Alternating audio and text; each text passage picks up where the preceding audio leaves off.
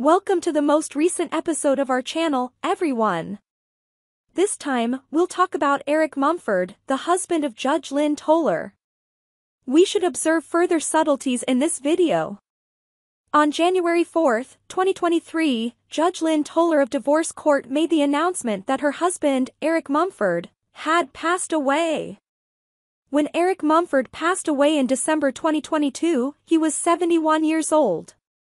The announcement was made by Judge Toler via Instagram, where he uploaded a video with the following caption.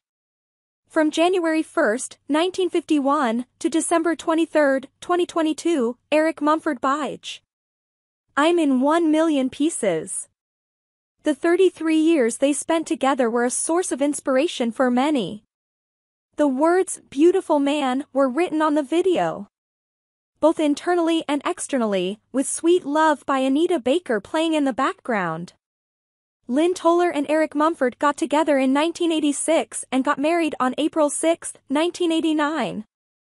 William and Xavier Mumford, now in their 30s, were the couple's 2 children.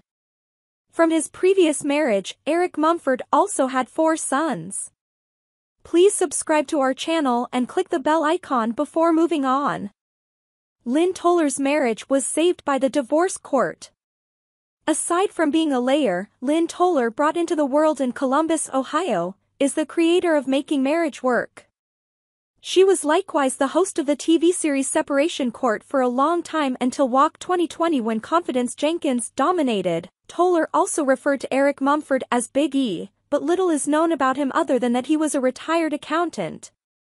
After a 2-year engagement, the couple got married in 1989 after starting dating in 1986. Judge Toler mentioned that they were unceremoniously hitched at lunchtime, in a carousel of photos on Instagram on their anniversary in 2022. He also described the course of their relationship. She mentioned that she and Big E had been married for 35 years and had been together for 33 years. She stated that the journey was the only thing that mattered and that there was no happily ever after.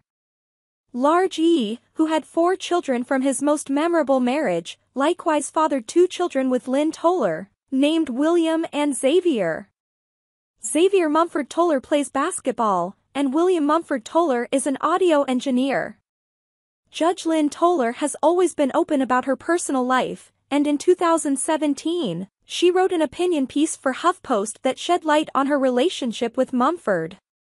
She also admitted that, despite the fact that the reality show might appear to be overblown or voyeuristic, divorce court was a major factor in saving their 19th-year marriage, which was off the road and deep in the weeds.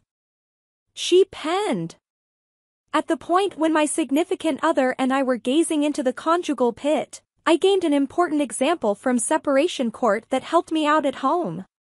Toler says that the cases she dealt with made her realize how important it is to communicate and get over insecurity.